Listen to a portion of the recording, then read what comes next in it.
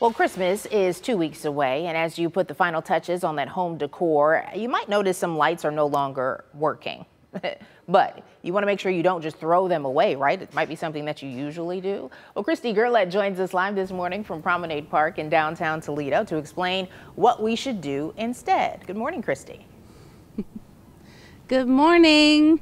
Oh, Christmas tree, oh, Christmas tree. We all love that song, right? I mean, people sing it a lot better than me. In fact, we were trying to figure out who sings that song, but I'm here with Jeff. Jeff, you don't know, do you? No, I don't know. Whoever wants to cover it. Whoever wants to cover it, right? Okay, let's talk about lights. We know that you want us to recycle them. Tell us why. Well, we want to keep them out of the landfill. They contain heavy metals, so those are bad for the environment. We're going to make sure they get handled correctly and recycled.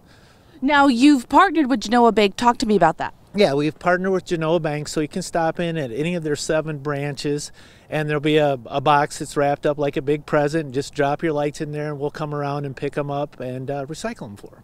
You've been doing this since last November. How's it going so far? Yeah, we started the middle of November just because we figured people would be putting their lights up and find out that their lights don't work, so we'll drop them off. And we've only picked up from the Monroe Street location so far, and there was over 150 pounds of lights at that location. That's a lot. That's a lot. So what sparked the idea?